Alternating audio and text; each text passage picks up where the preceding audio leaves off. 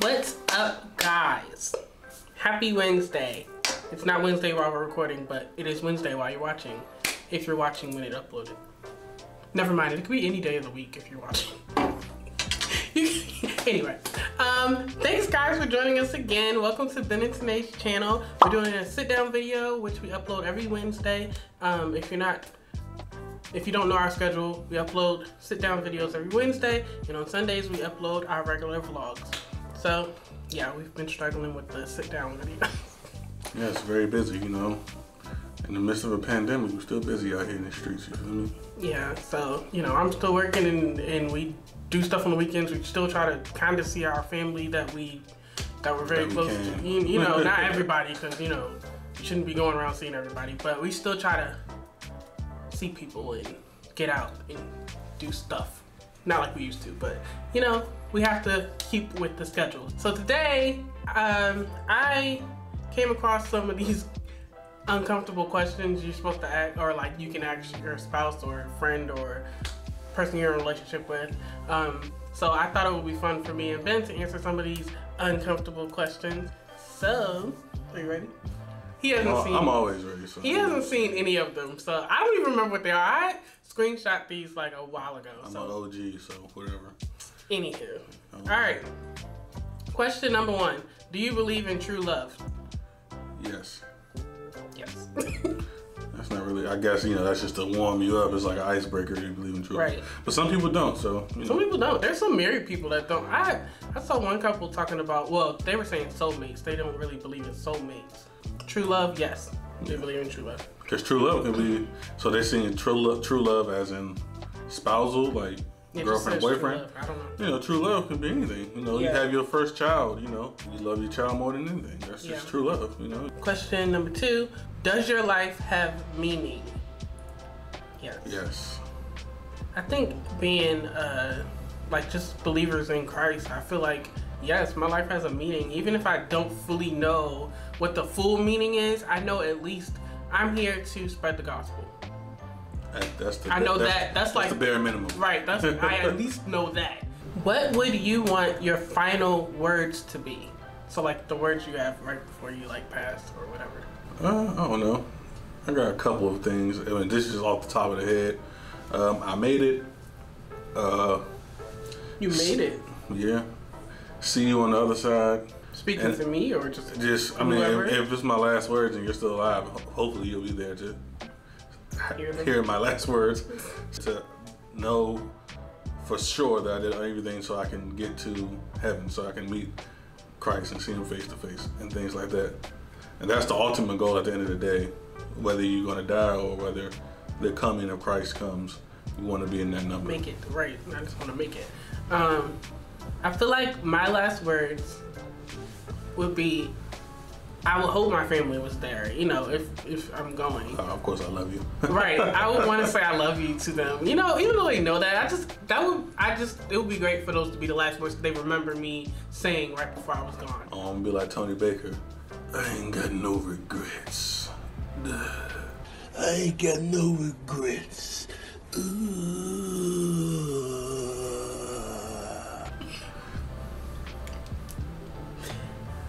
What impression do you think you give when you first meet someone? Chill and quiet. Probably. That's probably exactly what they think. They're probably. Well, it depends. If you're in a talking mood, they probably like. But I mean, for the most part, when they first meet me, because I don't know you, so like I'm not about to be chatting you up. I mean, during the midst of the day, if we've been in the same room for 4 hours or something crazy, then I open up a little bit. But like for the first hour, I'll probably just be. I'm an observant type of person, so I'm a react to how you're acting. I'm not gonna. If you're doing too much, I'm gonna be chilling. But if I can see, okay, this person's okay, I'll probably, you know, talk a little bit. I'm a talkative guy when you get to know me, but first impressions, if I don't know you, I'm chilling. Yeah, probably same for me. I don't say, like, I'm not good with new people. She has faces. She makes faces. I do make faces. So I'll probably, I don't know. if I don't know, if the person is irritating me, the first impression they probably will see from me is she's not a very nice person. I used to get that a lot in high school, actually. And you don't have to irritate me. I think it's just the way my face looks when I'm not talking and when I'm not, you know what I mean? Like, kind of like that, don't talk to me face. She don't know how to hide that, so. Sometimes I'm not even upset. It's just, that's how my face looks. Like, I'm just not. I'm just good. I'm good. I'm good. Like, I don't have to talk. Like, I'd rather just sit and listen. I might chuckle if something's funny, but I don't have to be in the conversation. If you had the chance to know when and how you died, would you take it? No. Me neither. Definitely not. I think we kind of talked about that in another video we made. You know what I'm saying? At the end of the day, that's just a can of worms I don't want to open. Yeah. Because at the end of the day, that's God's decision. Only He knows. And at the end of the day, if you did know how you were going to die, when you're going to die, you're going to try to stop it. Because that's just your natural instinct. So I'm good. Do you believe in heaven and hell? Yes. Short answer, we do. You know what I'm saying? Period. Yes. 5 things that irritate you about the opposite or same sex. I'll say opposite sex. Oh. 5 things that irritate you about the opposite sex. Okay, that's put me on the spot. 5 things. Attitude, the way you think. I feel personally attacked already, so. I mean, that's just a higher percentage than females than most. Like the attitude, like it's just always that whole thing. Like they say, if you write a book about how to understand women, this is going to be like a bajillion pages. Really not. Because we don't know how they think, and like they think we know how we think, but like it's irritating the way that they think. Just some things. Okay, attitude, the way you think, never knowing what to eat, or never knowing what you want to eat. What do you want? What do you want? It's not that simple. What do you want? What do you want?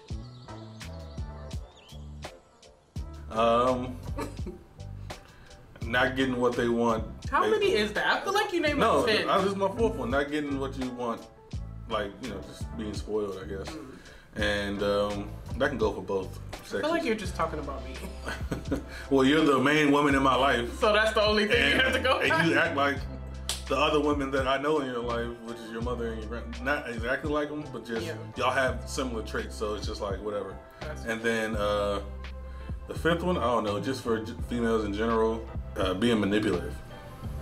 Not her. Not me. But women in general, like they can be. Talking about men, like men, we're just idiots and they do stuff out in the open. Women, they real sneaky, manipulative, and all that stuff. We can be, yeah. Okay, so me, I feel like they don't talk enough for me, like express themselves enough, which is annoying. Which you should say a higher percentage than most, because some men do. At the end of the day, not a lot of them, but a higher percentage of men don't. I think they hold it in because they don't want to look soft or something. You know what I mean? Let it out, baby. They hold their emotions in. I don't hold mine in. I done cried in front of my wife. You feel me?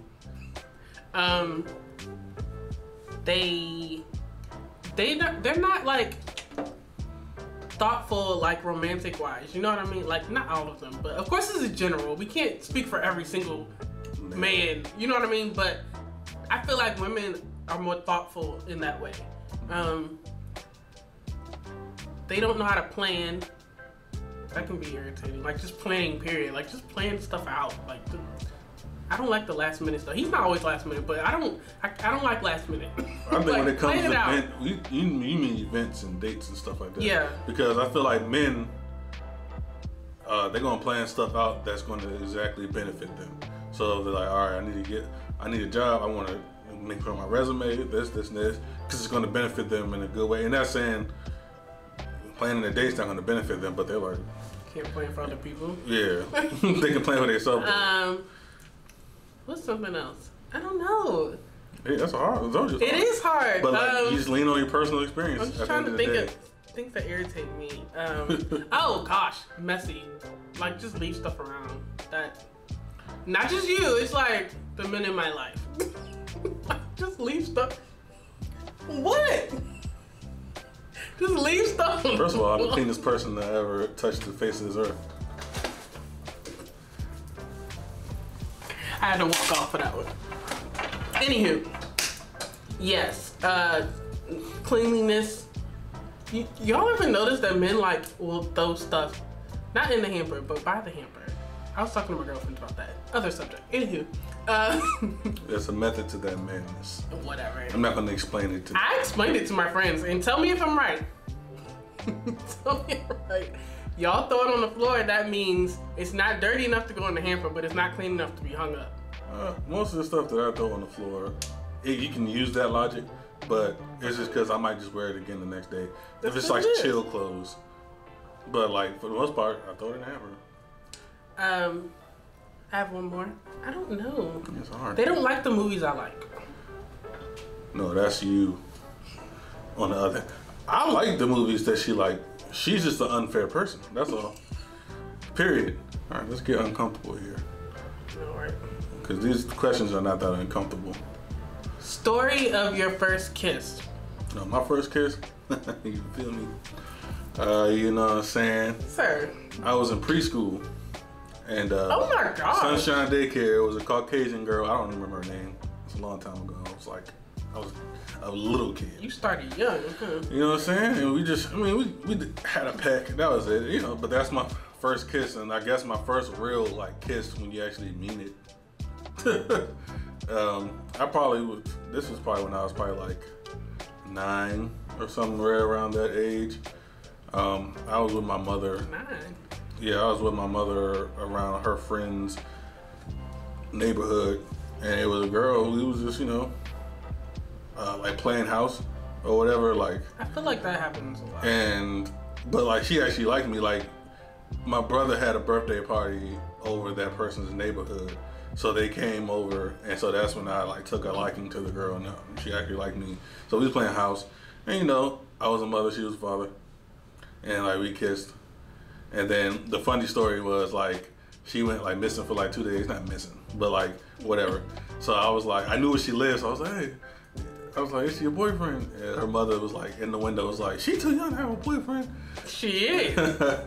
Nasty. But yeah, I guess that was my first Then you got an old story. I don't even. My first meaningful kisses, my first kiss with the love of my life. I badgered her, and she gave me a kiss right before we left. It was dismissal. I badgered her, she gave me a quick kiss, and that was it. It said the story of your first kiss. Those were the first kisses. Okay, well, I don't know. I don't know when my first kiss was. I couldn't even tell you a story because I have no idea when it was. What feature of mine do you find most attractive? Your lips, your thinking or thoughtfulness, and your gams, meaning like her thighs and legs. That girl got game. Really? Yes. I never knew. I'm always grabbing, like, come on now, stop. Okay. I didn't know that was like, okay, anywho. His eyelashes. I knew it. I just think that in his... Crazy. Anyway. Actually, his eyes too, like when the light hits his eyes sometimes, they look hazel almost. Sometimes. I just think they're pretty when that happens. I need to get a mirror and go outside and let the light hit it real quick. I don't know how that looks because I'm not looking at myself. They're just really you can see the brown in your eyes. When my eyes are very, very dark, I feel like you never see the brown in my eyes. You can see his brown, beautiful brown eyes in the light. Okay, so his eyes, that's my favorite feature about him. I feel like his eyes are like... She likes my beard now. I do love his beard. But that's new. Like that's just been a couple of years, but... And I'm tall. Yeah, your height. I forgot. Why are you naming for me? I forgot. Yes, his height. Because you told me these things before. So I remember. Yes. His height. I do love his height. Your greatest accomplishment? Being filled with the Holy Ghost on June 21st, 2013. Check out the song, you feel me? The link will be in the description. That's my first. And then the second is making a decision to be baptized in Jesus' name. And the third one would be marrying the love of my life. Yes. I feel like, yes, all of those. I feel like those are givens. I mean, not really. Some people don't know what the Holy Ghost is. So that's true. You know. But, I mean, like, I don't know. Outside of those, because he already named them. I'm talking about okay, we're going to do that. But those are just, like, period. Okay, like you said, if they're given, buy my house, that's a big accomplishment. Just personal. I had a personal goal. I wanted to buy a house before I was 30, Tanaye, I guess she didn't know that, but I was like, it was important. I always wanted to buy a house. I didn't have granted, a we baby. bought it when we were 29, but either way, well, we actually were 28. We were 28. So You we know turned what I'm 29. We were already here. But you know. But yes, I think that's our biggest accomplishment. Even together, I feel like that's one of our biggest accomplishments is buying a house. So, yep. Your closest friend and why? Besides my spouse, I'm gonna say you. Oh, okay. Well, my wife, and it should be for obvious reasons. She's my best friend. She's my lover. She's my confidant. This is the person that I trust the most outside of God. But outside of my marriage is my boy Phil. And why? I mean, just because, we just cool, We're, I'm able to talk to him and, I don't tell secrets, so that's not. But if I ever did tell him a secret, You would go around telling everybody? he ain't gonna be telling everybody and stuff like that. And then my boy Mike still to this day, that's just how it always is. I haven't seen him or talked to him in a little minute, but he's still my boy. If we see each other, it's like we pick up where we left off, and that's my boy. You know what I'm saying? My brother for life. And then my actual brother. My closest friend is definitely Ben. Like, cause it said just closest friend, period, is Ben. I'm not gonna go down the list, but the reason why is because I literally can tell him anything. Like, there's no cut off. Like, I'll tell him anything, but you know what I mean? Like that, I will tell him anything. Yes. And he knows the most about me. You know what I mean? He just does. And I don't be wanting to know it. Not the stuff about her, but like she be telling me stuff Stuff that that not necessarily about me, just stuff that people have said or feeling or whatever, just everything, just blab it all out. I'm like the person that she's just gonna throw it on, because some stuff is just hard to keep. Yeah. So I feel like he has to know. Like he is my other half. I feel like I have to tell him stuff. Just everything. I tell him everything. So he is. Hands down is my closest friend. I could go down the list and name other people that are close to me, but if they ask like who is your closest friend, it has been. Most traumatizing experience of your life? For me is when I feel like a lot of kids experienced it maybe, but I was I don't know what age I was, but I couldn't swim, so like I was at a pool and like some people didn't know I couldn't swim, so like they threw a basketball in the water or something. I'm like, why you do that? And then they told me to go. They pushed me into the pool in 8 feet. Oh my gosh. Yeah, and I was having a time. I mean, the lifeguard came pretty quick, but them little seconds be feeling like forever. Oh my, that is traumatizing. So after that, like, I never really liked deep water anyway. Like, I can swim, but like, I don't like deep water. So like, I like my feet touching the ground. But if I need to swim to save my life, I can swim. You know what I'm saying? So, but like, I just like when I'm in the pool, I'm not diving, I'm not doing none of that. I'm chilling with my feet on the ground, 5 feet. You know what I'm saying? 6 feet maybe, because I'm 6 feet, but 5 feet. For me, most traumatizing experience is probably, I don't know, like I have so many traumatizing only because I'm dramatic. I think when somebody in my family was like mean to me, and it like really, really hurt my feelings because I felt like they weren't mean to other people that were my age or that looked like me or whatever. I just felt like they were picking on me, and I felt like that was pretty traumatizing. At that time when I wasn't with my family, like with my immediate family, it was traumatizing because I kind of felt alone. So that was definitely traumatizing. I mean, that can be held for a lot of years, and yeah, you know what I'm saying. So you kind of just the way you're gonna act around that said person, yeah, it can affect you want them to love you so much because that person, is an important person in your life. There's a family, so but whatever. It was traumatizing at one point. I mean, I had got over it, but it was traumatizing because I was a kid. So yes. How do you think the human species will go extinct? By their own doing. Humans just don't mind their business. And, shout out to Tony Baker because he was talking about that a long time ago on his podcast.